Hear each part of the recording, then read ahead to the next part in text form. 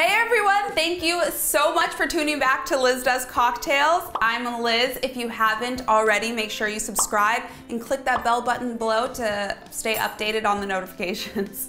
Whatever that means. Anyways. So today we're gonna be making a wild hibiscus Prosecco. I found this on Pinterest and it's so incredibly pretty. I could not wait to make this. It's really easy, you just need 2 ingredients, wild hibiscus flowers in syrup and Prosecco. I found this bad boy on Amazon. I don't know how much it costs, but I'll make sure to link it below. So what you wanna do is open up your package first. You're gonna wanna use 1 flower per glass, per champagne flute. And you're just gonna wanna scoop it out with a spoon without disrupting any of the floweriness. Oh, shoot. Okay, super gross, but I'm just gonna grab it with my finger. And you're just gonna wanna put 1 flower at the bottom facing up.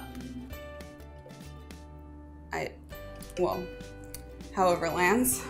And you're just gonna wanna fill the whole flute up with Prosecco or champagne if you want. It really doesn't matter as long as there's alcohol inside.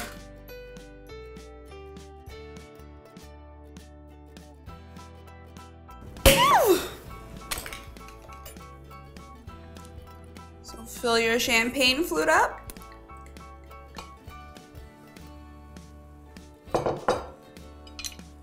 And then you're gonna wanna top it off with a little bit of the syrup.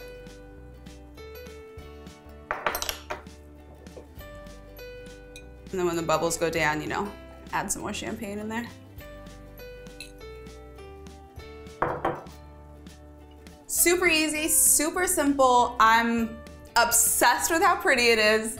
It makes your champagne or Prosecco like a little pink. And I mean, you're drinking with a flower at the bottom of your champagne. It's so cute.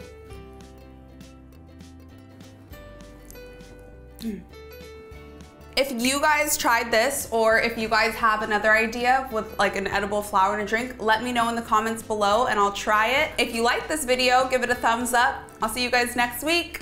Bye.